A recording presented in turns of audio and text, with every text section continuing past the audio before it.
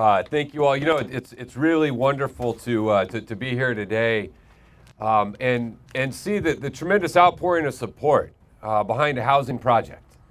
For far too long across San Diego and across California, people have said, hey, we need to build more housing.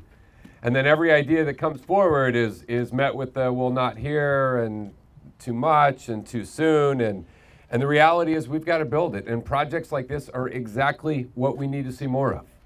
This is bringing in housing that is going to be affordable to workforce, to people who are out there who are working hard, who are making a difference. This is a wonderful project, and I want to commend everyone who has shown some leadership in bringing this forward. Robert Ito talked to me about this project quite a while ago and said we're going to do it and get it done.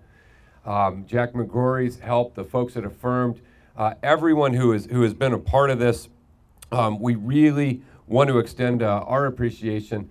When I say our, I'm speaking on behalf of my friend, Council Member Montgomery Stepp. We call this the fours. When you're in the overlapping county four and city four, we call it the fours, but it is a wonderful project, and great to see Council Member Whitburn and Jordan from the county and so many folks that are involved in this. But really just here to commend everyone. These market rate single family homes and townhomes right here in Choya's View, again, are the type of housing that we need to see more of.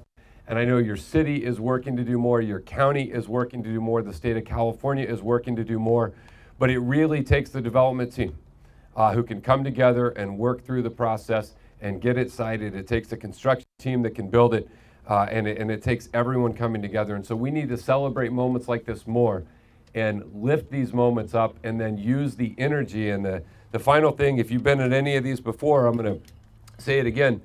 Everyone who shows up here at a groundbreaking, we appreciate you being at a groundbreaking and celebrating this moment. But where we need you to show up is when we're voting to approve housing projects. That's where we need you to show up.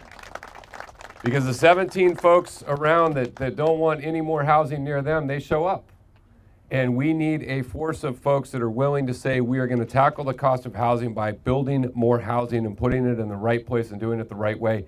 And this project is a direct testament to what can happen when everyone comes together. So congratulations to everyone involved.